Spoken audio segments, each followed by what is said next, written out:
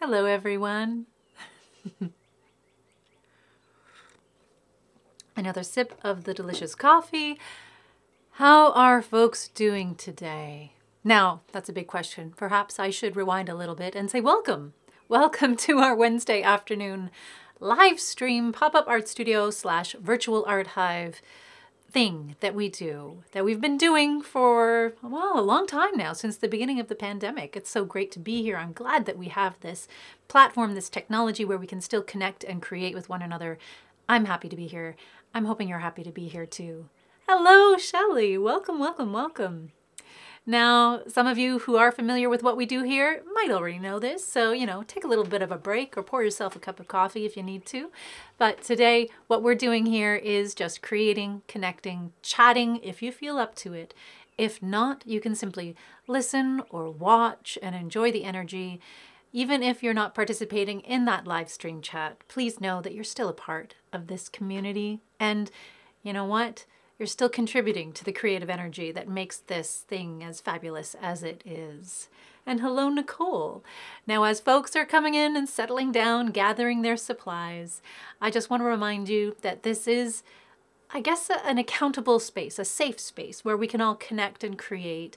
But part of what makes that space safe and accountable is being supportive and encouraging of one another, including to ourselves, which can sometimes be the hardest thing. I invite you to be kind and gentle with yourself today, and just to remember that you're worth it. Give yourself some permission to play, to take a break, to take a breather, to make some art. Perhaps you just want to listen while you're doing laundry or something like that. And if you're doing that, if you have other things that you need to do while you listen or watch, that's okay too. Don't have to beat yourself up because you can't make art with me today. That's totally fine. Do what feels right for you so that you can have your best day.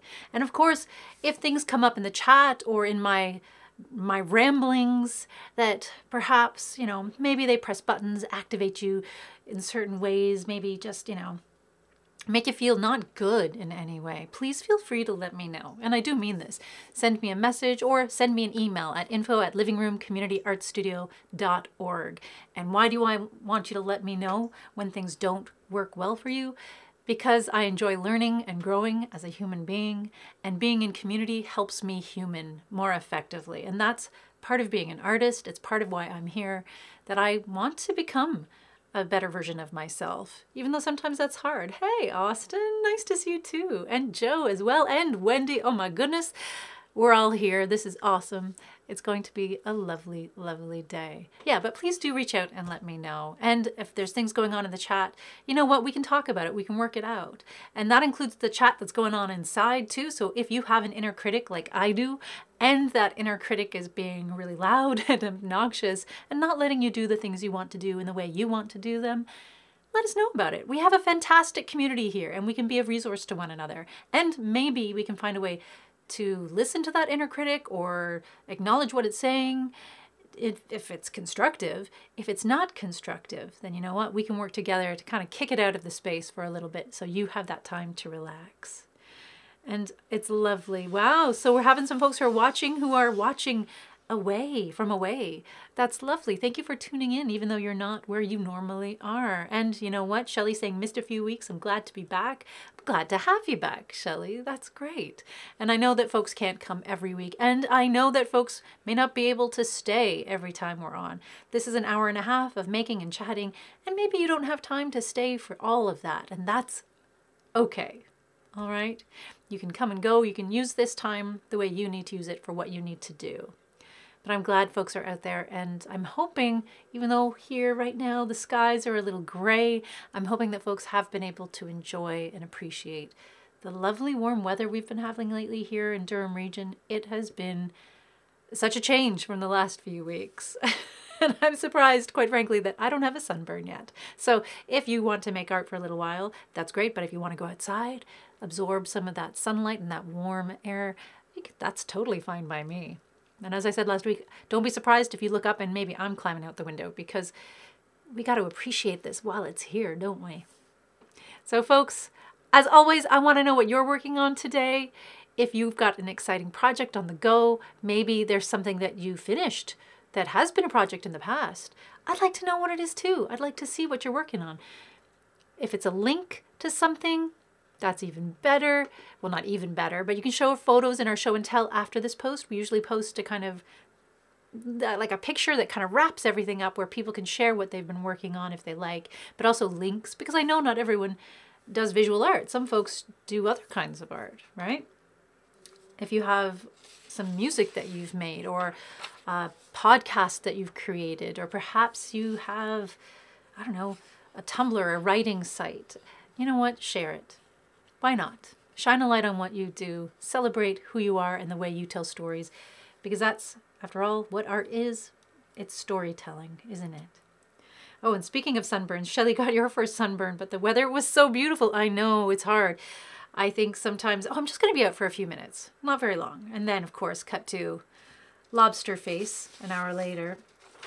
I know, got to remember to do that sunblock, put on that sunblock. But yeah, it is really nice to be outside again, isn't it? And Joe saying that you found a beautiful trail to walk on the edge of Oshawa. It follows Farewell Creek. I'm not sure I'm familiar with Farewell Creek, but to tell you the truth, Joe, I don't know the names of the creeks in Oshawa. I just know that we have the most beautiful watershed, and I'm so appreciative that it's here. So Joe says there is a wooded trail and a paved trail. Barb did outwalk you. Well, fair enough, but it was a beautiful outside space to possibly paint or draw on. It's called Thule Mill Park on Highway number 2 in Curtis/Oshawa. So folks, that is a top tip if you have the ability to get out there a little bit, or maybe you already live in the Curtis/Oshawa area. If you haven't been to Thule Mill Park, certainly sounds like a great time to go. I love that. Yeah, I've been sticking to the parks. I was going to start singing a song there. The parks that are just near me in my neighborhood, and even though I've seen them and been to them 100 times, over 100 times, I find something new and beautiful in them every single time I go.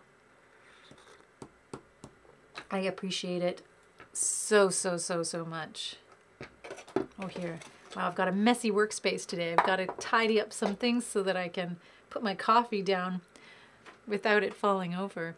But maybe, folks, maybe that can be part of today. Maybe today is about sharing the spaces, the outdoor spaces you like to go, or the spaces you like to create in that aren't necessarily in your home, where, you know, we're in a period where we can enjoy getting out there, getting some fresh air.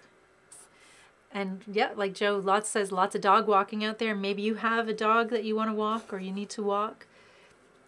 Where are the spaces that you like to go to create your outdoor nature spaces?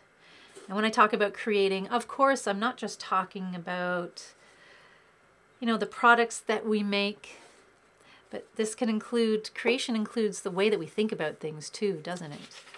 It includes the time we give to ourselves to explore, to appreciate, to envision. So that totally counts. So maybe you're not making art, but maybe you're, yeah, maybe it's just about, I want some of this, but I don't want the whole page. I'll trim it down. Maybe it includes daydreaming, right? I am definitely in a time right now where I'm feeling the need to do some daydreaming. When things get busy, or when I haven't had a break in a long time. You know, not just like a weekend break, because sometimes weekend breaks, you know, you can take a little time off. But I'm talking about, maybe I'm talking about a holiday here. Maybe I'm talking about some kind of extended break where there's permission not to think about anything if you don't have to or don't want to, where you have no responsibilities to tend to. You can turn off all the devices. And turning off all those devices liberates space in your brain to think of other things. Let's see. And we do have a holiday weekend coming up, at least here in Ontario. And I don't know what folks are doing for their holiday weekends. I'm imagining there will be some outside time if weather permits. But it's a perfect opportunity if you can, if you're lucky enough to be able to allow your brain to do some wandering. Downtime is so, so important for artists, for creatives, for anyone who wants to imagine something differently, problem solve in some way. And what am I making today? Well, I think what I'm going to be making today, folks, is ugly art. Ugly art. I've been thinking about that a lot lately, and making space and permission in our lives to create things that aren't necessarily beautiful or pretty or purposeful, to let things out in a way that feels constructive and safe. And it's made me wonder and think about what, in fact, ugly is. So that's something I might be visiting today and talking with you about. What does ugly mean? What is ugly? And what is ugly art? And Nicole's saying, oh, interesting. So we're talking about creativity here and just giving that space to your brain to imagine things in new and exciting ways. And oftentimes, yeah, we see it in advertising, don't we? Nicole's saying, I saw a really creative way of advertising a pair of headphones. As a person who wears glasses, Nicole finds it hard to find ones that don't warp your glasses. The advertisers went out of their way to show how they can be worn with glasses. It was interesting to see a company find a different niche market. And that's about creativity. It's also about anticipating people's needs, isn't it? And identifying folks who might be feeling left out. Or, I'm sure in their minds they see it as, identifying markets that have yet to be tapped. But if we look at it on the bright side and not necessarily the negative side, I think it is about imagining people complexly and saying, how can we help make people's lives better with these things that we have to offer them? And if you can find a way of connecting and letting people know that they've been seen and heard and acknowledged in some way, and sometimes in ways that might seem trivial to other people, but to us, for you, I had no idea because I don't wear glasses, but yeah, wearing headphones, I imagine, would kind of put a strange pressure on them that over time would warp them, something you don't think about every day. And when there are people out there who do think about those things, it does make a difference, doesn't it? It's a really lovely thing. Yeah, that makes me happy too. So, working in black and white on this page so far. If you're noticing the camera doing a little searching to focus, that is why. When we're just working with black and white lines, sometimes it gets a little warped. So, ugly art. What is ugly? And why am I thinking about it? I don't know. It started with, look, Joe's got to go. Well, you have a wonderful day too, Joe. Enjoy your weekend. Enjoy your long weekend. And Joe's wishing the same to everyone out there. That's lovely. We had we've been having some fantastic conversations in the Art Hive groups that happen on Tuesday mornings. We create, we hang out, we wake up together, and we just chat about different things, how our day's been so far, how our week's been so far, what we're working on, what we're learning about the materials that we're working with. And one of our guests this week was talking about scribbling and just doodling / scribbling as a way of sparking creativity, but also giving permission to yourself to not be perfect, to just let things out. And it's been a long time since I've doodled or scribbled like this, without purpose, without it having to be something. So I thought I'd give it a go.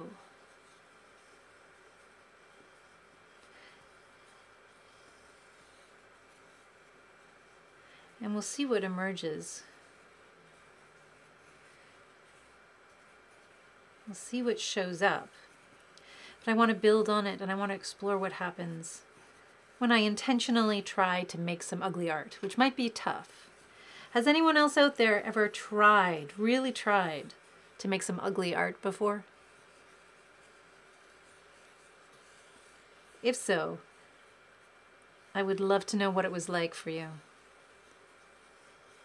Because I think as humans have a really hard time with that idea.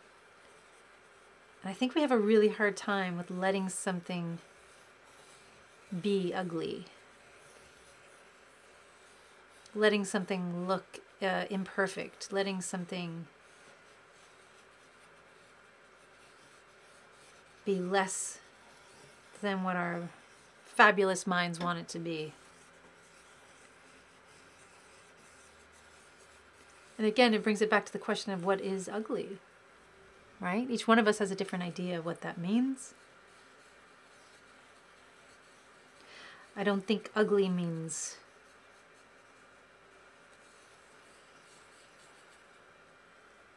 imperfect, because all art that is handmade will have some kind of imperfections about it, won't it? Ooh. And those things can be beautiful sometimes.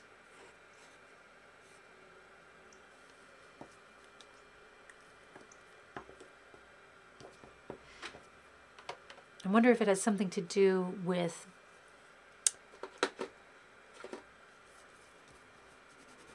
embracing imbalance, or embracing things that unsettle us. Now, Olivia's saying, interesting. You know, Olivia, I like that. Olivia says it would be really interesting to make multiple pages all that size and connect them into an ugly collage piece. I would love that. I want to know why you think that would be amazing, though. Okay, camera, focus. My camera, stop struggling, will ya? It's like a heartbeat on the screen. It's just going, you're right, Austin, you called it. The focus is fading in and out like it's pulsating. It is like a heartbeat, isn't it?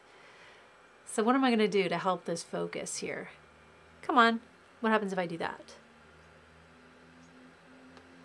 Let's see. We're going to experiment here. It doesn't seem to be focusing on my hand either.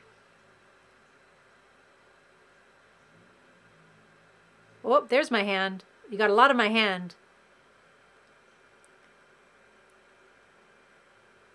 But it's interesting. Underneath, it's still pulsating, isn't it? All right, let's bring this down and see what happens. Slowly bring it down. And I'm going to see if I can put something on this page that it can focus on.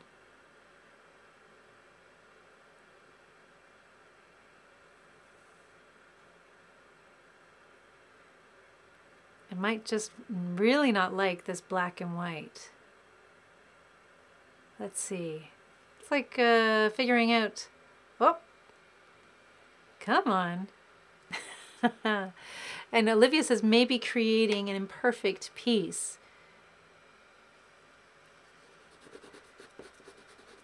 Imperfect piecing together all the pieces will create a kind of perfect harmony. And that's an interesting point of view now. Come on, camera. Oh, it was working there. Because when we talk about unsettling, things that just don't feel right, oftentimes it has to do with things like that. Kind of like basic things that tie into art, which is harmony, symmetry, all those sort of art school lessons. Oh, come on, camera. But if you have enough of those things in like together, then you do create another kind of pattern. You create another kind of harmony. So let's see what we got here. Let's see if I add some water here. Wow, it really doesn't like this black and white image. Maybe it's the camera reacting to the ugly. But even out there, I know that sometimes that can be... Oh, my paintbrush broke again. I gotta glue that. I love this paintbrush so much.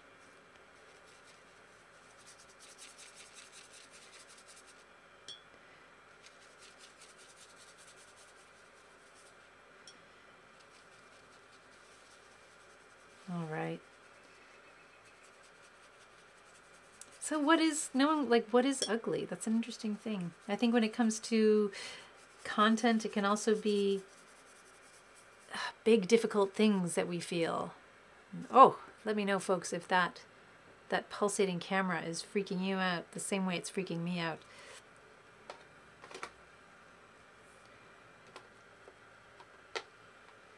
In fact, let's see what happens here. I think sometimes ugly can be there because of the feeling of ugly, the feeling of heavy, dark things, challenging things. Oh, wow.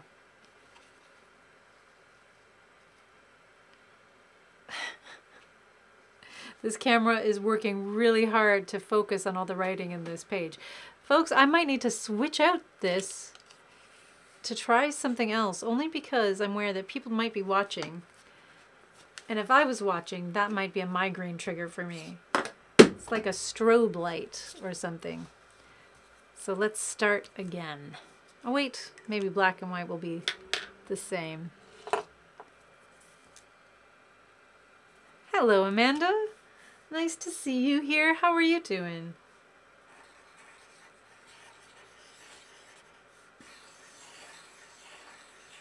And I'm going to go back to my scribbles and we'll see if it's the scribbles that are annoying the camera or if it's something else. Oh, no, it's pulsating again. And Austin thinks this is fascinating. It's a technology, it's a conversation where the technology is kind of overlapping with what we're talking about. But Austin says, I think you're right. It might not be able to handle the imperfections. So even the camera is trying to find its balance, trying to find its perfect and focus on the tiny things. It knows something in its computer camera brain is saying, you've got to focus on that other stuff on the page. And when it can't, it struggles. I think there's something there.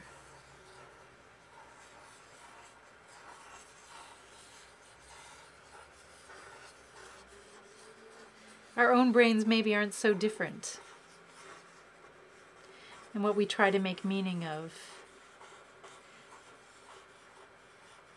Oh, it's doing it again. Oh, Amanda says Amanda says hello and missing your art family. Well, Amanda, we miss you too. Let's see if I can bring some order to this camera.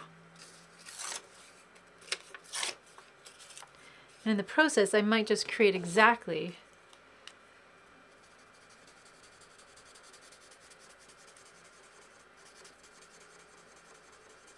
this is turning into a really interesting battle.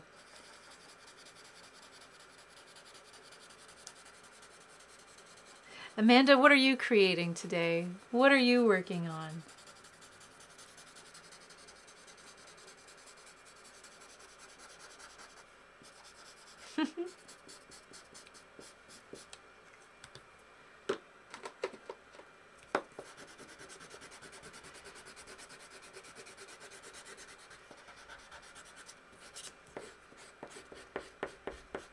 So if you'd like to join me in what I'm creating today, just gather whatever materials you have on hand.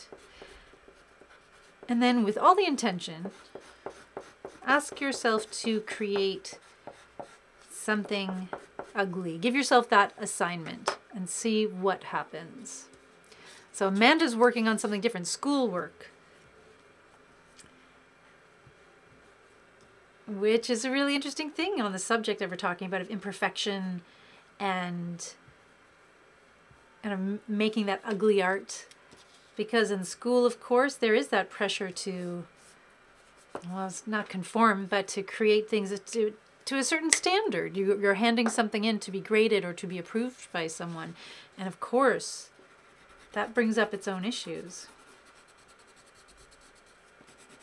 All right, let's see. And I wonder if for a lot of us, that's when the inner critic begins to show up.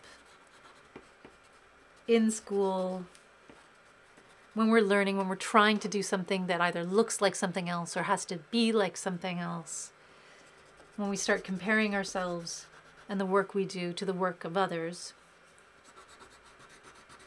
And sometimes it's important. Sometimes that's how we learn and grow. We push ourselves. Especially with stuff for school. Of course, it's not always fun, is it, Amanda? But there's that satisfaction you receive from completing it, from knowing that you can do it.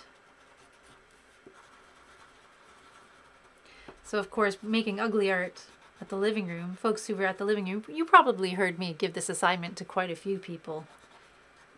Especially if they didn't think they were artists, if they didn't think they could create, or if they didn't know what to create, or perhaps if they were worried that other people might be watching. They didn't want to look, you know, like they didn't know what they were doing. Again, that fear of judgment coming up. Oftentimes, I would invite them to make some ugly art and to really commit to it.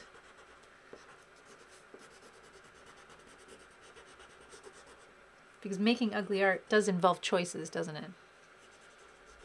And Barb, hello Barb. Now Barb always has something lovely to say. Barb's saying, ugly for you is about using what the world considers to be the wrong color. Being totally colorblind can be challenging. Ah, of course.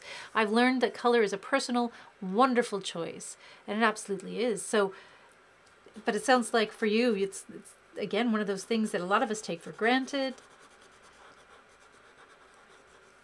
And that how someone uses color, each one of us might be tempted to judge or might have that reaction to how someone else uses color. And we don't know the whole story. And Wendy says, I think I am good at ugly. Really? That's interesting. Why would you say that? And I know you might just be joking.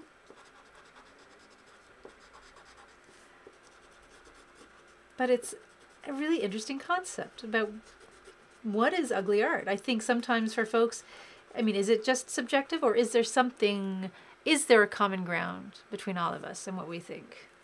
Oh, camera, stop doing that.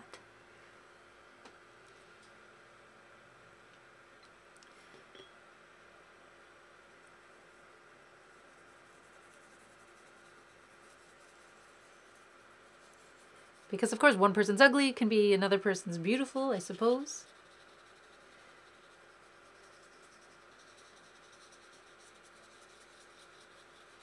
Is it a lack of...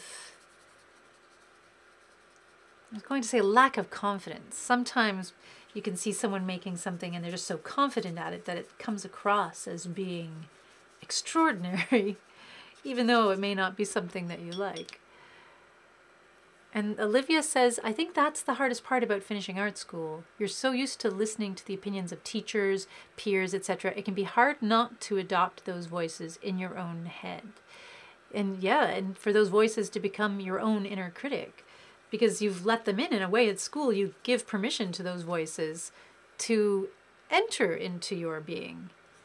All right, this camera is not liking the doodlings today.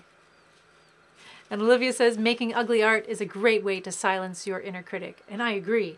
I just want to silence this camera from doing its weird photoing things. And yes, so coloring outside the lines. Again, that idea of doing something.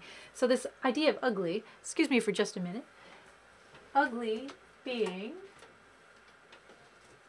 Whoa, where am I going? I'm still here, folks. Hello.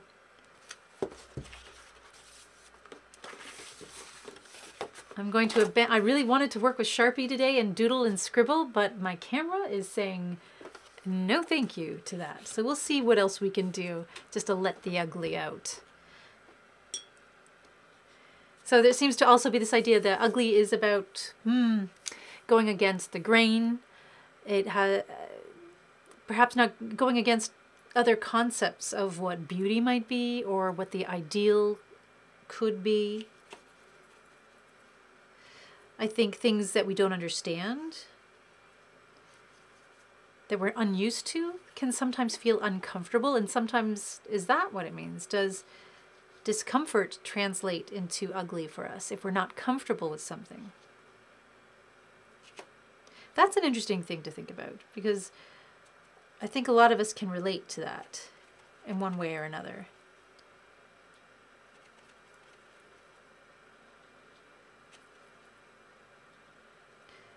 just not knowing.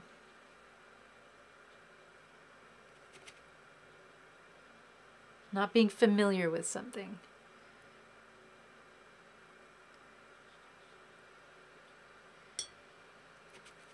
And I think it's what is that though? It's a point of growth, perhaps?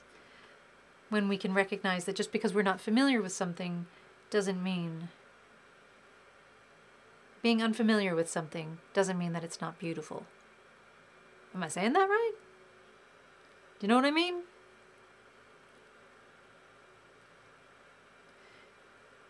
We like to push away the things that are uncomfortable, the things we don't understand, the things that are very new to us.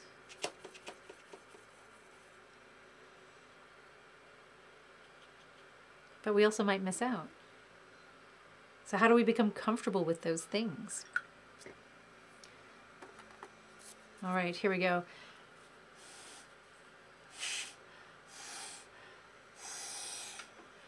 Just having fun now, folks.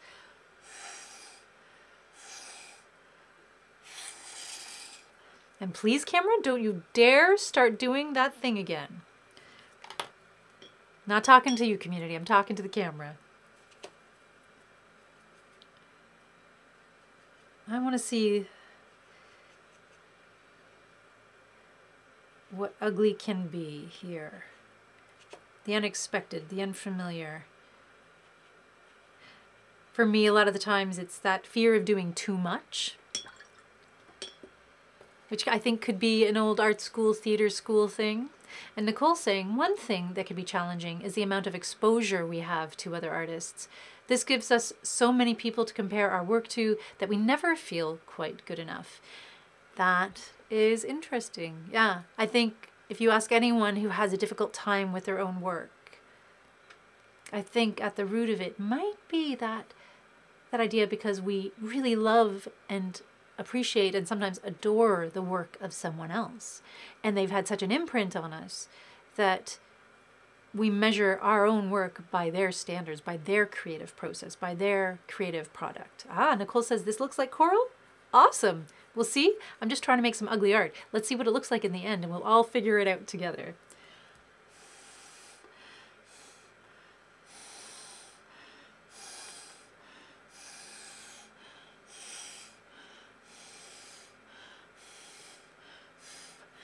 And if you are using a straw to make art today, just be sure not to hyperventilate when you get really into it. Whew, a little bit lightheaded there. But I think that self-comparison piece is huge. And I think all artists suffer from it. Creatives, I think whatever field you're in, you might suffer from it.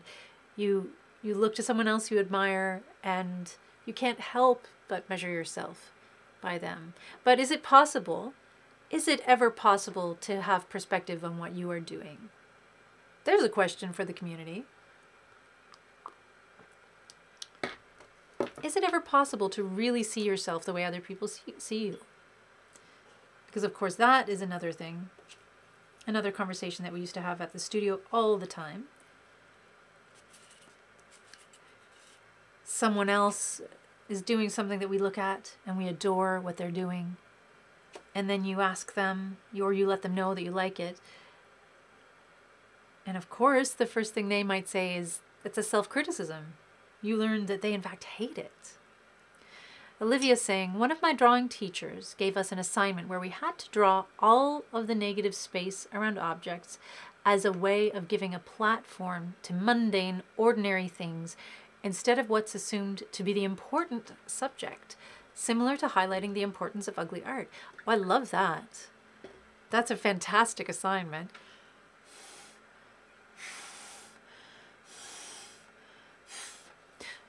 I hope I'm not ducking out of frame too much to do this. And Barb says, your picture reminds me of when you pull strings across the page. Ah, yes, string painting. I haven't done that in a long, long, long time. We went through a bit of a phase at the studio. I think it was Terrence, perhaps, a community artist who was working on that. And everyone wanted to play with string and paint and ink after that. But yeah, I think similar to what Olivia was saying, highlighting, looking at the ordinary, the mundane, the things that don't shine in a picture, or like just looking around our space where we might be right now. You can probably see a whole bunch of things that I can capture that. I can take a photo of that. I can draw that. I can paint that. I can make art with that. But looking around that to appreciate those smaller, subtler things, the more ordinary things, that's a really great way to kind of flip that switch in your brain, to challenge yourself into seeing things in a new way and appreciating things in a new way. And yeah, perhaps, I mean, ugly art? I don't know if it, yeah, I think there are parallels there, but it's about breaking away from the expected, isn't it?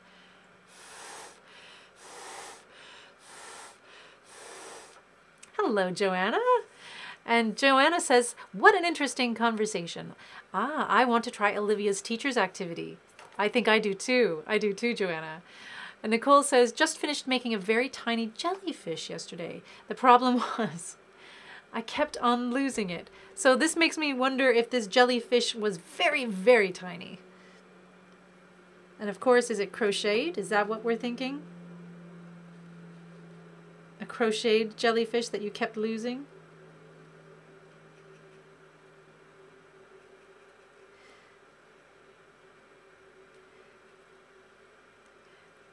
The interesting thing about ugly art, or flipping, you know, the idea of how we highlight what we see or what we want the viewer to see, it is something about control, isn't it? Now I might be going down another whole other rabbit hole over here.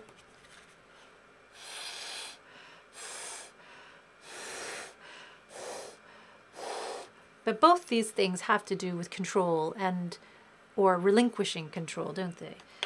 And one aspect, how we relinquish control ourselves in the work that we're creating, and as a creator, how we highlight or direct our audience's gaze in what we're creating. In the case of Olivia's, that excellent activity that Olivia was mentioning.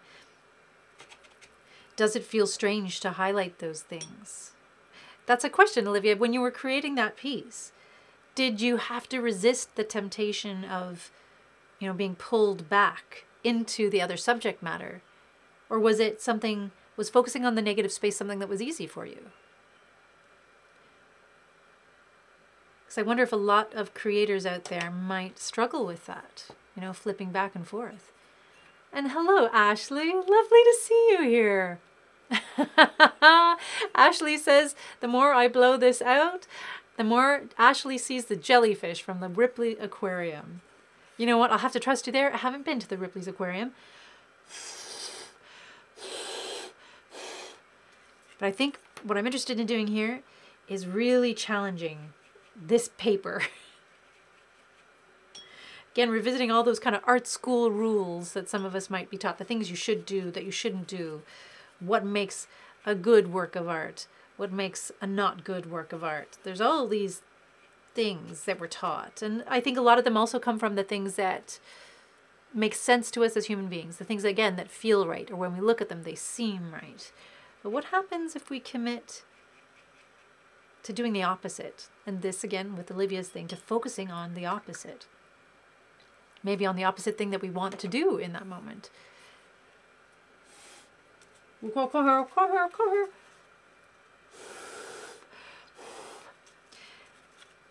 I can remember several pieces that I've been working on, and this is, you know, about all arts across the board. Interesting. Olivia says, and I'll come back to what I was saying too. Olivia says, yes, it was difficult to switch my brain in that way. And she challenged us to draw the negative space without thinking of actually drawing the outline of the object, if that makes sense. So you are seeing the space for what it is, separate from the objects that are in it. So it reminds me of one of those, the kind of brain games that you play when you're looking at, you know, the ink blots of the two faces or the vase in between the two faces. If you're creating the vase in between the two faces, then you're not thinking about the two faces. And vice versa, if you're doing the faces, then you're not thinking about the vase you're creating. I understand that. I think I understand that. But I suppose it's asking our brains to let go of identifying the things that we're seeing. In the case of that activity as well, I wonder if it is about seeing things just as shapes with, the way light hits them, shapes, forms, lines, textures, colors, and you forget, you're retraining your brain so that you're not seeing cup and saucer, vase of flowers. What happens if we just let go of all of those things and ask ourselves to see them as just, basic forms in space? It's a really interesting activity. Olivia, I think that would be a really cool skill share one of these days. So I might be in contact about that. I know every week I'm luring people in and saying, I want to work with you. I want to work with you. I want to work with you. And folks, please believe me, I am telling the truth when I say that, but it might take me some time to organize it. But I think from this conversation, there's a few interesting skill shares that we could get on top of. But what was I saying? I think I've forgotten it now. Of course I did, because I thought I would remember it. Something about, talking about control and managing things, letting go. I think it all had to do with that idea of letting go. It'll come back to me. And Nicole says, I remember drawing a picture of my friend's foot for a project in high school. I like where this is going. I thought it was ugly, but she still has it since she loved it. And that is another really, really awesome thing. I think the intention that goes into pieces is beautiful and can be extraordinarily beautiful. And sometimes that is exactly why we love a piece of art. Sometimes that is why we respond to a piece of art, isn't it?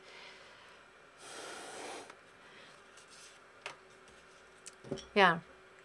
I really love when people create portraits. And this could be another fantastic skill share, doing some contour drawing self-portraits. Maybe we could do this in a Zoom workshop where without looking at your paper and without lifting your pen from the page or your whatever drawing implement you have, you just focus on that which you are looking at, which in this case might be a person, and giving shape to that person through that line on the page, but you're not censoring yourself as you go.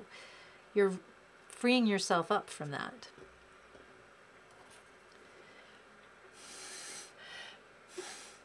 Right? You're freeing yourself up from that self-censoring that can be so paralyzing in what we do when we're creating it. It's one of the reasons why I actually love making art with you folks on Wednesdays, because I'm chatting with you and because part of my brain is distracted from the thing I'm creating, that I'm not fussing over it too much, right? I'm not trying to do something, that I've given myself permission to let it be whatever it is. And it's funny to be talking about intentionally making ugly art today, because I know I've made ugly things on here before. Or at least my inner critic has told me that. But to intentionally work on that, or have that as the theme in my mind as I'm creating, it'll be really interesting to see what happens. And now I remember what I was going to say.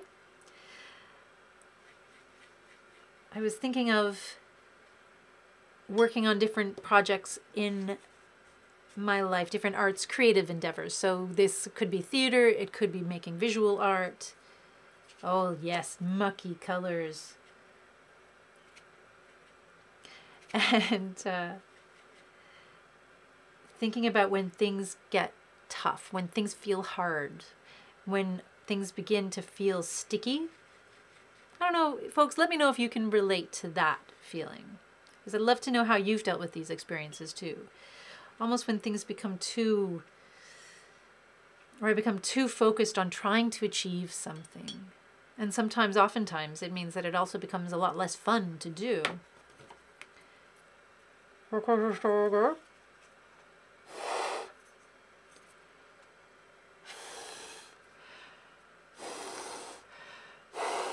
Oh, haha, got a little bit of paint on the desk there, but that's okay. I can clean it up.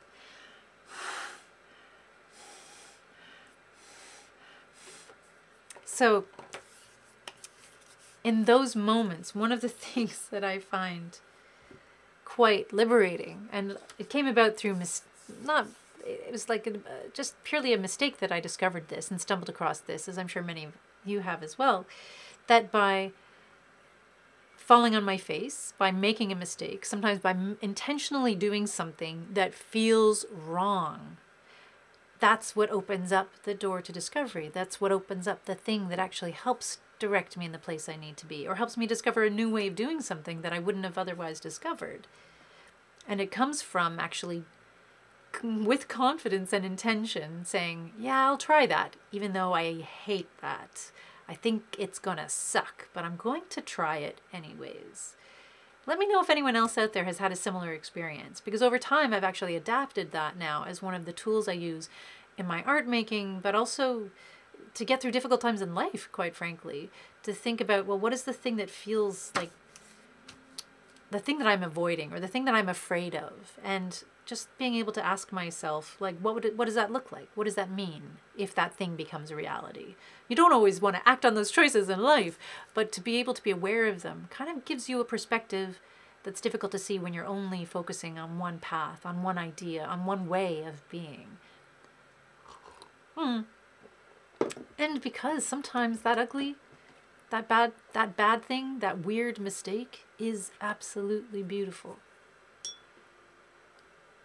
And I think absolutely human. Again, that imperfection, right?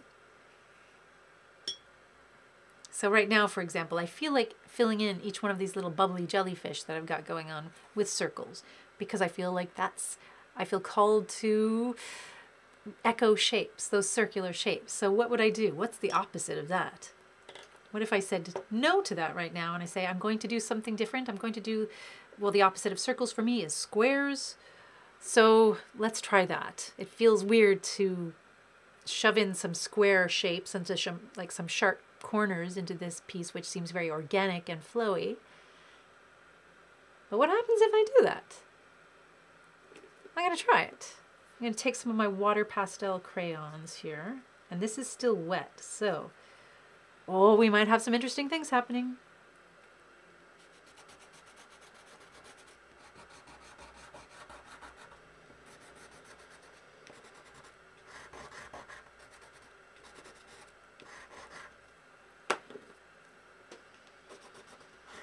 And if you're joining us, folks, we're having a really interesting day. And when I say me, I think me.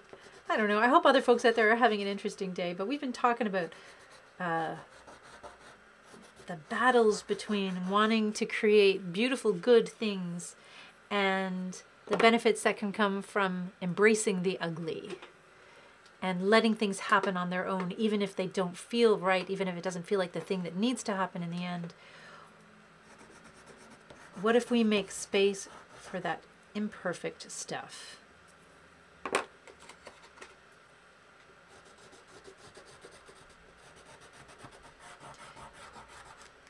So walking into that, the thing that doesn't feel right, because it was flowy, it was jellyfishy, it was all of that. And Olivia says you could use squares to highlight different points of ugly interest in the piece. Like little tiny frames. And if you look over to the far left corner of the piece, you'll be able to see this kind of ugly. Well, that gives me an idea, though. Now that I have these basic squares laid out, maybe what I'll do, Olivia, thank you for that idea, is maybe I will actually fill in these squares with a little more about my ugly. So if I take this, if I turn a little corner, maybe this is about making space for some of the ugliness I feel inside of me, about me. Strange thing, but maybe, yeah, it'll be like a little mini museum of ugly. Mary's ugly. And how do you do that? I don't know. I feel like part of the way you do that is just by letting colors represent the ugly. And this has been an important part of this week, is like making space for these little bits and pieces within myself that I'm not fond of. The things that I struggle with from time to time.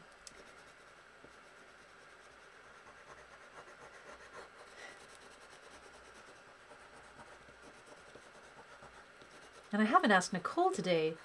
Can't believe I haven't even asked this, but what day is it? I mean, I know it's Wednesday, but I think there's also a national day of something going on out there.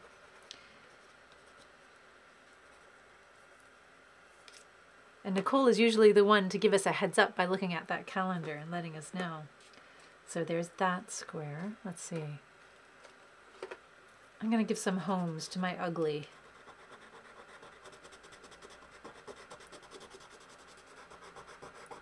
And you know what? I'm sure there is a museum of ugly stuff out there. There's got to be, right?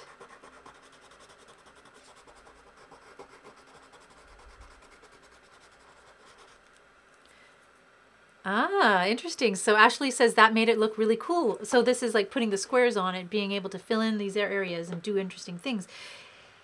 Yeah, right? I wanted to go with circles. That's the place I normally go because that's what feels right to me. And circles within circles, of course, there's that pattern, that flow. But sometimes pushing myself out of that space, you never quite know where it'll take you. And Nicole says, so Nicole first had to go look, but it for folks, if you're interested, oh, this is a good day. It's National Devil's Food Cake Day. That is a day worth celebrating. I think this weekend should actually be the long weekend of Devil's Food Cake Day. So for folks who might be watching, and whether you're watching now or once it's been archived, we're heading into what Canadians like to call, or Ontarians like to call, May 2-4 weekend. Like 2-4 or 20, I don't know where that comes from. It feels like a very Canadian thing, that. But I think it should be Devil's Cake Weekend, so I'm going to rechristen it. And Olivia says, something that I like to do with abstract or ugly art is to cut it up and rearrange it into a collage.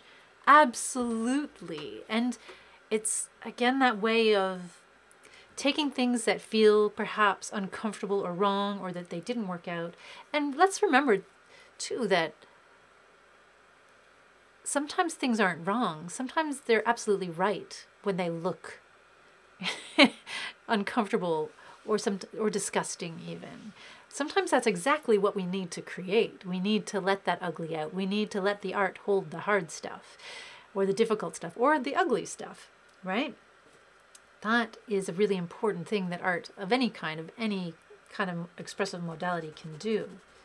Let me head into this. So which box is this? Let me just figure this one out for myself. Yes. No, you know what? Maybe this will combine it. So each one of these boxes is a different part of myself that I'm not quite fond of. The ugly parts of Mary. But Olivia, you're right. So those things that we make, the things that sometimes represent the difficult or ugly, disturbing, the difficult stuff, it may not look nice. It may not look pretty. We may not want to have it around us, even if it looks beautiful. So being able to reshape it, transform it into something else, into a collage that just somehow makes everything make sense, that fits all the pieces together in a way that helps us feel uplifted or purposeful, right? That makes sense of all those difficult things. That can be a fantastic creative moment to understand that all your pieces, even the difficult, dark, edgy, uncomfortable, ugly bits and pieces, they are important pieces of where we're at in our lives right now, sometimes who we are, the journey we're on. It's not about discarding them so much as acknowledging them and figuring out how can we integrate these pieces into our lives? How can we build a relationship with them that will help us feel safe, secure, thrive, whatever those things might be, move forward, or just even be okay with where we're at right now. Oh, and Austin wants to remind us too, so today's Devil's Cake Day, Devil's Food Cake Day. But Austin wants to remind everyone that Goth Day is on the 22nd. So what day is the 22nd? Is that Sunday? If you are a goth out there, happy Goth Day. And I know there will be some folks here in Oshawa just embracing and loving their goth selves, embracing that culture, and figuring out how they can share that culture with others. I look forward to what Austin's going to do on that day. Absolutely. And Ashley says, oh, excellent to have research being done on the other side. Ashley says, yes, there is a museum in Wisconsin called, it's called a House on a Rock, and has the weirdest, strange things in the world. Most of it is strange and ugly and sometimes scary. That's awesome. So do you know what the name of that house is? Is it Wisconsin Caused House, or is that a typo? Sometimes when I'm writing in the chat, I get ahead of myself, especially when I get excited. So that's wild. Yeah. We need to honor the weird and the ugly in ourselves, don't we? Because when we do that for ourselves, we can make space for it in the world around us. And I suppose that's one of the things that's been on my mind a lot as well. Because sometimes we make this life look easy. And I think sometimes on things like this, on live streams or Instagram or whatever have you, we don't always show the suffering. We don't always show the difficult parts of our lives. But it's important, I think, that people know they're there. Because it's just very human. And Ashley, oh, any day with cake is good. Joanna says, any day with this cake is good, so enjoy. This is a good day. This is one of those days. And Ashley says, I don't see ugly though, Mary. As you color each box, they become more to life. So that brings them to life. See, this is an interesting piece of this story, that you might be able to see things that I can't right now because I'm in the middle of it. But if I didn't allow this to happen, and perhaps if I didn't have you folks here to share it with, to allow it to happen with, it would never be possible. Because hopefully later on, I'll be able to stand back and have a look at it and see a bit of what you see. And I'll know that taking the risk was worth it. Oh, House on a Rock. So Ashley says it is House on a Rock, that museum in Wisconsin. It's called House on a Rock. Excellent. So Wisconsin, watch out. Once the travel bans are lifted and we can travel safely with one another, I think you might have a whole bunch of people visiting you. Living room field trip. We've joked about stuff like that in the past, but more and more now, I think that maybe that's in our future. And Barb says, I think tie-dye is an awesome surprise activity that seems ugly at first, and then it comes out beautiful. And you're right. Tie-dye is all about trust, isn't it? Because I think even, there's so many different cultures that incorporate tie-dye into what they do, but there's always a risk element involved there. You hope and think it might look one way, but you can do all the ties and the folds that you've learned how to do to help it be whatever it needs to be. But you never quite know. So that surprise element, and just finding a way to appreciate it, I suppose. But that's a great example again.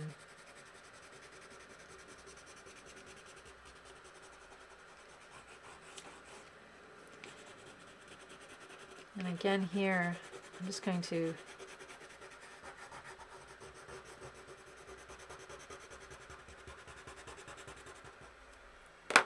let that out.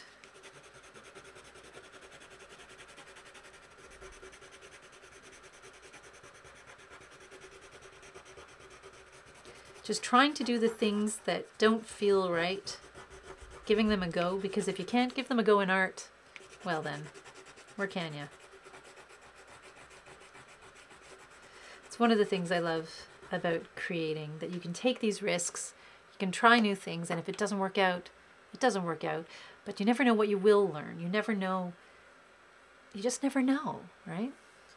Interesting. I kind of like the splatters that are behind it too, but again, that's what I like. That's what feels good. Now, part of me wants to smooth over those areas. So I'm tempted to go in with that brush and smooth over those areas. So what's the opposite of that? Sharpie time.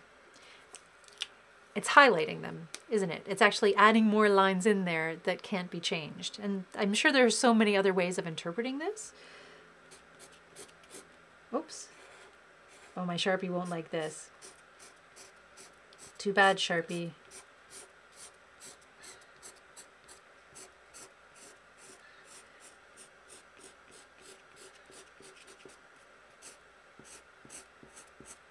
But this way. Again. Oh, come on, Sharpie. I promise I'll treat you better afterwards. Oh, so cruel to my materials.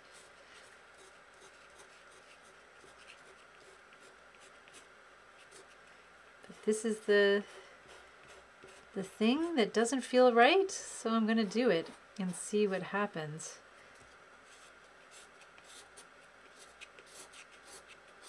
Of course, creating with marker, anything that has that permanent effect. Watercolor always has a little bit of a note for me because it allows me to flow or to soften things.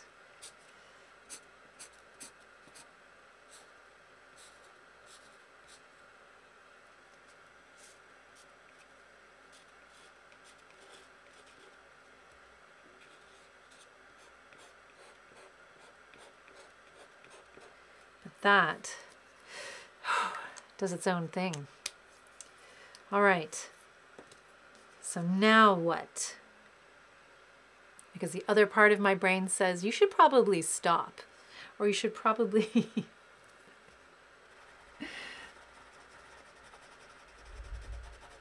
That was my brain reacting. I wanted to fill in that space. Of course, it says don't do anything else. But then, of course, that's what I should do, shouldn't I? I should do something else. Oh, and interesting. Olivia says, I think another interesting play on negative space is to look at the page behind your work. Yes! Too, because it shows all of your excess that extended off your page. Absolutely, Olivia. So if I were to remove this, for example, you see the work. You see this, the spill off from everything. And if there are any artists out there who work like that, who have a backdrop page for what you do, I often love... And Olivia, you might, it sounds like you might as well, using that sort of your runoff page, incorporating it or creating a work of art with it. Because you're right, you get the spill off, you get this fantastic effect. And again, it's all the unintentional stuff, the accidental stuff, the stuff you never really thought you'd do or wanted to do. And yet, oftentimes, it's so, so beautiful. So let's see what happens here. I was saying stop, and I'm going to keep going.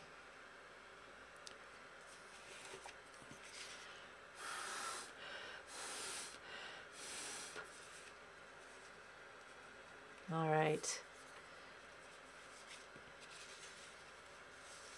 Yeah, something on this corner. And I know I'm bringing balance to it.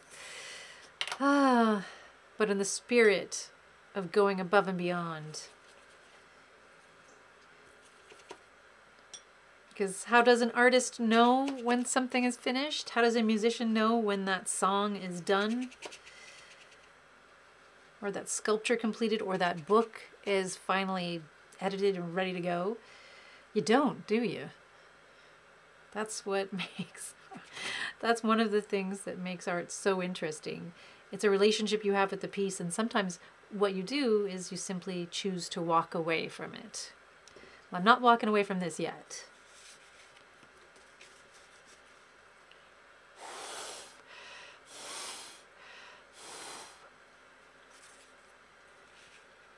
All right. But maybe now. Maybe now.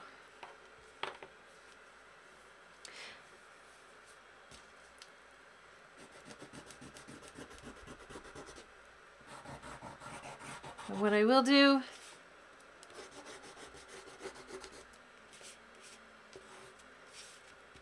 I will bring a frame into it.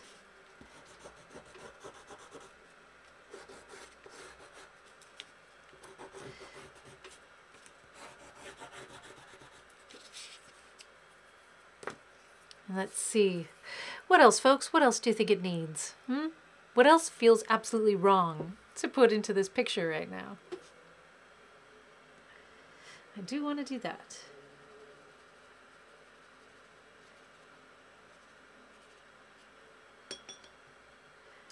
I feel like there's something there. When I think about the ugly that's in me,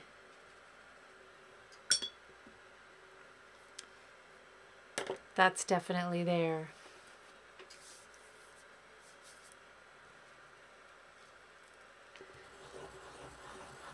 put in a circle.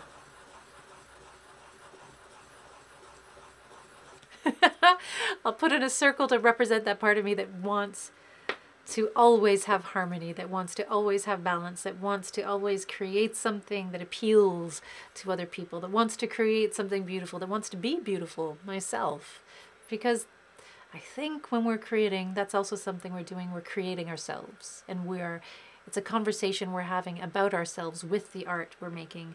Maybe not always about us, but perhaps things we've experienced, ways we see the world, how we've been impacted, sometimes without even realizing it, by what's going on around us. And that circle to me represents all those times and ways I try to make myself fit. I try to make myself be what I want to be, or what I think other people expect me to be, or what I should be for other people. And that's not necessarily a bad thing. It's when it takes over, it's when it becomes the only thing that I gotta watch out for, right? But there's that. All right. Whew, folks, I really had a lot of fun making that. And I think I'm going to try that more often. So let's see. Olivia says, cut out white shapes with paper and glue them on maybe. Oh, so this is what we can do. Yes. Bringing back the white space. That's a great observation, Olivia. Olivia says, bringing back white space feels wrong. So if I were to look at this and say, yeah, what would feel right? Now it's come to a point where that would feel odd, to bring back new spots. You know what I might do with this later, and this comes back, it sort of harkens back to something you were talking about before, is and is a great thing to do along that, like in that theme of destroying your art. So when you have something that, you know, sometimes you don't like, and being able to cut it up and incorporate it into other collages or to other pieces. I often do that with art that I do like, that I've made, just because I have a lot of it lying around from different live streams and things that I've done. So repurposing that artwork. Maybe when this dries, I will cut out parts and create windows into other parts. Maybe that's what I'll do. Maybe I'll create peekaboo windows, turn this into a dual layered work of art, so that underneath every little window of ugly, maybe there's something else underneath. Well, maybe that's a place that makes sense to go to next. I'll create something to go underneath the ugly. And maybe that's a lovely way to wrap up today.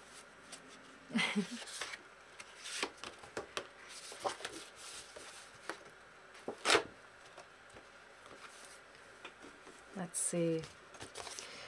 It reminds me of, there's a phrase that writers use quite frequently called, I think it's the right phrase, writers out there, correct me if I'm wrong, but there's a phrase of kill your darlings. Yeah, does that make sense? I hope I'm getting that right. If not, it's something like that. And that has to do with falling in love with something. So we've been talking a lot today about creating ugly with intention, sort of leaning into discomfort to discover things about ourselves, to break through and see other possibilities, other ways of creating and being in the world, learning things about ourselves. But it's interesting how sometimes when we fall in love with something we've created, how that can also be quite difficult and quite constricting. Okay, so I'm just going to try and give the palest of washes here.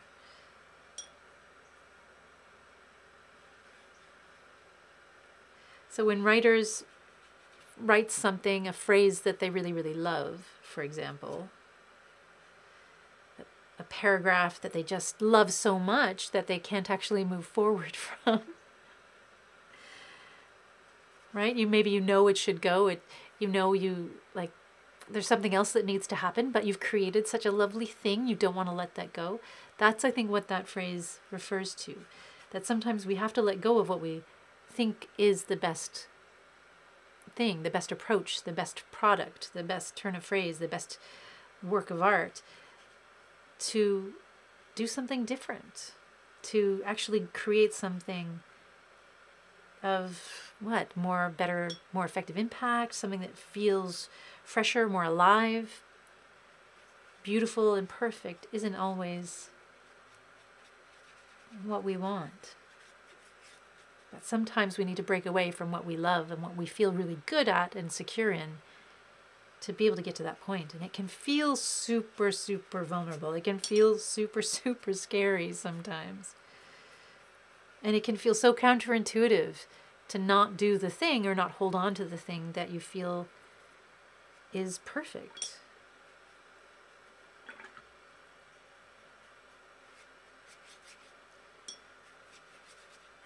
But again, it's another way we grow, another way we move forward. It's a fairly harsh phrase, but that's the one I've heard. Kill your darlings.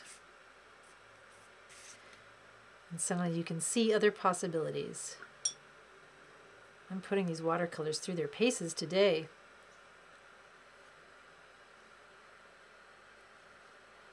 All right.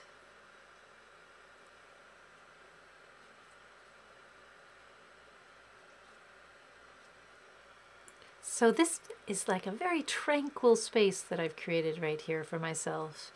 I know it might even be difficult to see on camera because it's so pale, but this to me is peace. This is calm. This is tranquility. This is breezy, easy wonderfulness. It's not exactly right either. It's not where I normally like to live. I like to have a little more color, a little more punch, a little more humanness in what I do, a little more life, but yes, oh, thank you. So Ashley also sees the calming in it. Yes, the wash, it is very calming, and I find it very calming to do as well. Another great thing, if you're having those days where you're feeling anxious or stressed, and if you're lucky enough to have watercolors or a piece of watercolor paper on hand, just to fill it with water and gently add in color layer by layer. You can take it as dark or vibrant as you want it to be, but this process of just letting it happen, letting it wash across the page, something I find super, super calming. And again, it is exactly what it needs to be, even though I want to add more. It would feel right if I was doing something here. So even, yeah, there's a little bit of the intentional ugliness in this too. I'm going to let it be, even though part of me wants to go in and touch up those colors. I'm going to sit it aside. But later on, once it's dry, and maybe this is dry enough here to cut little windows into this. And maybe it'll become a double layered piece. And you know what? Maybe I might even use this backing paper in an art journaling kind of way. Maybe what I'll write in the windows, maybe I'll write in the windows. So let me put this aside on this page to let dry. And I'm going to use an X-Acto knife to cut this out, just because there is still a few wet spots there. I'm going to cut some windows into this. So just a heads up. There we go.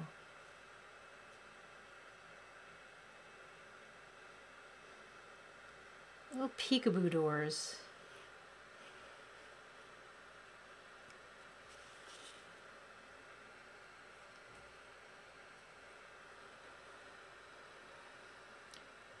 Kind of reminds me of an advent calendar with chocolates in it. And Barb says, when you have to remove a character or sentence or part of a story that you have worked hard on for the sake of the overall story. So that is part of where that comes from, that kill your darlings, yes. So it's recognizing that even though that one piece, that one part, that one aspect might be perfect, does it serve the rest of the story? Does it feel like it's a part of the story you want to tell in the end? Now, on that note, there's nothing saying that you can't hold on to that. That's why it's so great to have a sketchbook. Like, that's essentially what a sketchbook is, isn't it? Or a journal. All those lovely little bits and pieces, those ideas, those sparks, those places of inspiration, you can hold on to them. And you never know when they might become useful in another project. You still might end up changing them, adjusting them, adapting them. But the thing that couldn't stay, there's no reason why it can't find a home in another project. Again, that idea, that theme of repurposing. I suppose all artists, all creatives are really good at repurposing. We want to be. And Olivia says, yes, that's exactly what I was thinking, Olivia. You called it. Saying you cut them as flaps, like little doors. And that's what I'm going to do. Yeah, like little guys like that.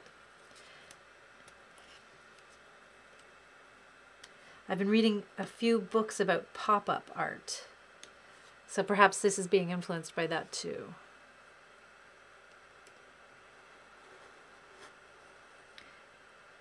I like the idea of creating imprecise pop-up art.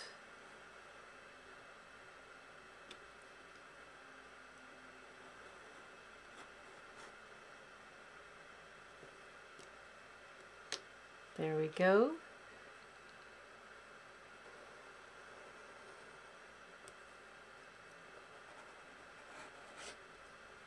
Come. And it is nice to say, I know not everyone has watercolor paper, but I do love the sturdiness of watercolor paper. There we go. Interesting. Oh, hello, Carlos. Carlos says, oh, this is looking awesome. Love the colors there. It's like an idea forming in the bottom right and spreading out and creating as it goes. Love it. And Carlos, it's okay. Apologizing for anyone out there who might be tuning in midway or through the live stream. That's okay. You're allowed to do that. You have exciting, vibrant, interesting lives. And you got to do that. You got to do your own life. So never a need to apologize. But yes, interesting, huh? This is interesting, and I love that what you're seeing in it is something that I haven't had a chance to see in it yet. Again, that idea of perspective when we're just so close to something that we're working on. How sometimes it's impossible to be able to see all the potential, all the good stuff that's there, right? We need to step back and have a little distance to be able to see it with fresh eyes, to shift gears in our brains. And Ashley says, I can picture you gluing that piece of paper down with the doors that open that show the opposite of the ugly, but the beauty inside of you. Oh, ho, ho, Ashley, I think that is a beautiful project.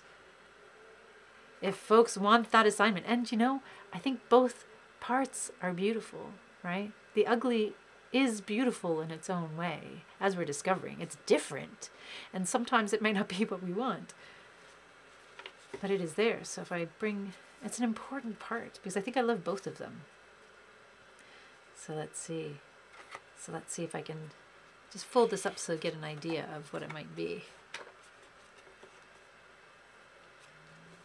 Yeah, so I might glue this down first, but just to give an idea. So that could be a little window, right? And the contrast is really, really interesting. Oh, folks, this is a fun project. I invite you to consider creating one of these yourself.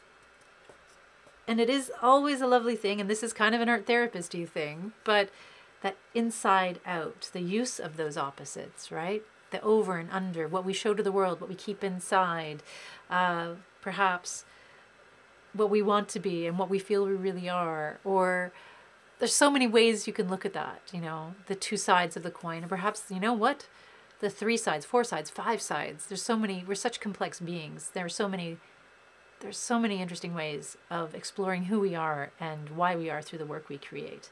But yeah, so I'm, oops, I want to let that dry.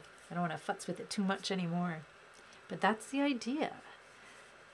So we'll have a little window. Let's see if I can do a little close-up on this. See what it looks like. Yeah. So maybe I should put chocolates behind these. I don't know why, but that gives me a lot of joy. This gives me a lot of joy. And Barb, oh, Barb has to go. Time to walk the dog. Thank you all for a lovely afternoon, says Barb. And thank you for being here and sharing, as always, your beauty, your wisdom, your thoughts, your creativity. And thank you for taking the journey with me, everyone. This has been a really interesting space, an interesting conversation. Just about What does ugly mean? What do we mean when we talk about ugly? Can it be of value to us? Can it be something that is special and rewarding if we actually do take some time to invest in it, acknowledge it, explore it, right? And chocolate is beautiful. Olivia, I agree with you. I think there's always room for chocolate. So I think, yeah, it's worth my time to take a little extra time later on after the live stream to revisit each one of these windows and what these colors mean, how they link to who I am, what I'm feeling right now, what I'm going through, maybe what I'm afraid of acknowledging or embracing, because it is difficult sometimes to embrace that ugly. But how else will we get to know it? How else will we get to know if it is in fact ugly or something a little more beautiful than that? Maybe it's just misunderstood. Sometimes ugly is just misunderstood. And sometimes ugly becomes something that is loved by being brought out into the light and honored. Yeah. Because with you folks here, you've been able to recognize some beauty in this piece that I've been making. And that helps me love it a little bit more. So thank you. Now what to go behind these windows? That is the question. Can I glue it down? It's a little damp, but you know what? I'm going to go for it. I'm going to see. I'm going to give it a preliminary glue. I'll write you. I'll blot you. And yes, I'm talking to the art. Boop. That's the sound effect I make when I'm squishing down my art. Ha-ha! Excellent. You know what? I'm going to let that happen. And so I'll probably, I mean, this might come apart just using a glue stick. It's watercolor paper, so I might want to go in with a more substantial paper glue, which I think I have around. But just for the sake of seeing what it looks like, from giving it a go, giving it a dry run or a test drive. Let's see what happens.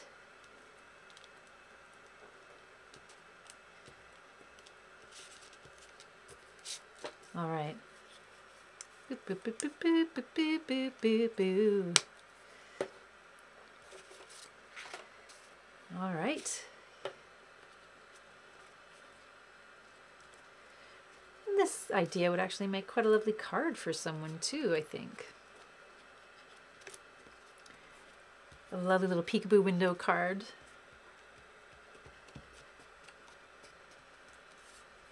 And then you can always trim it down later on.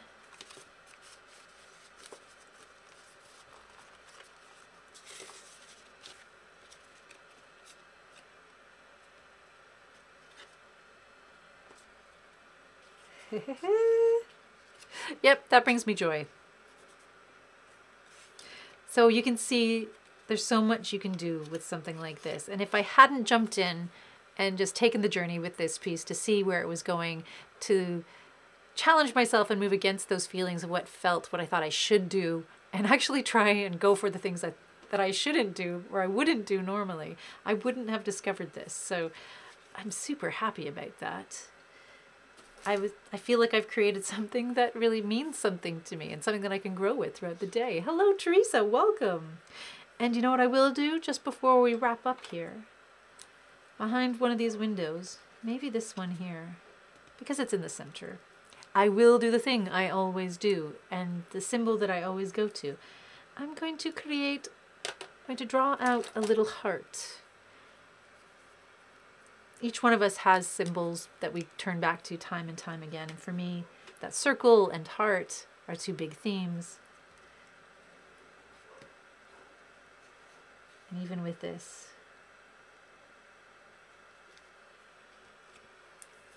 and I'll leave it there for now.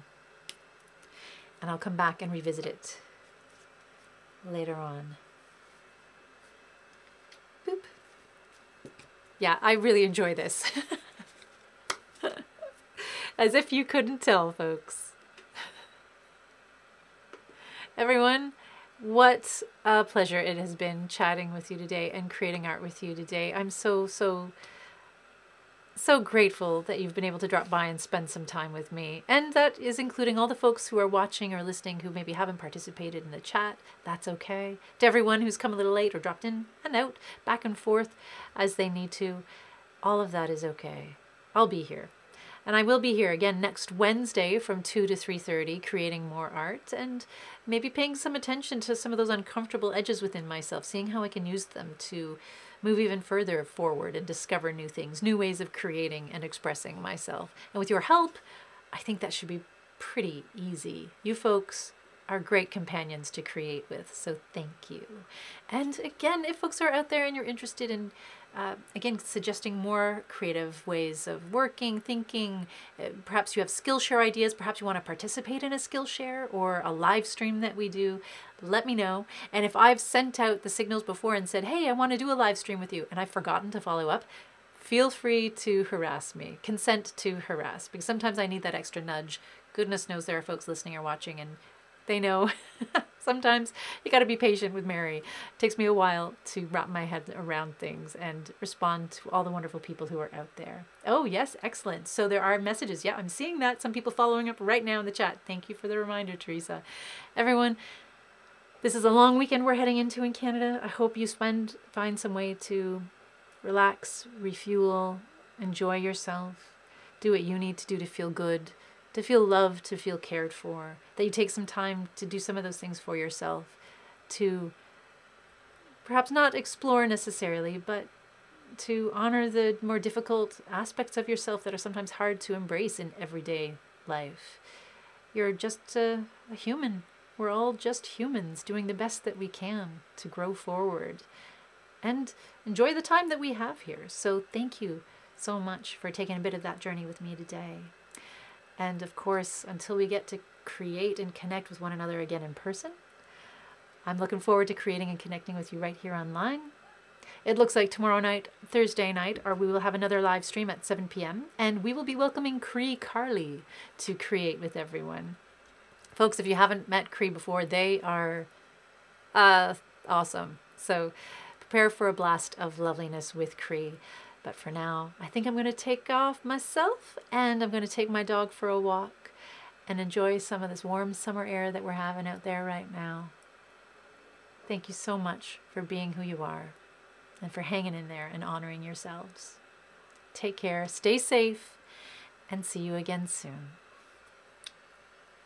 Bye, folks.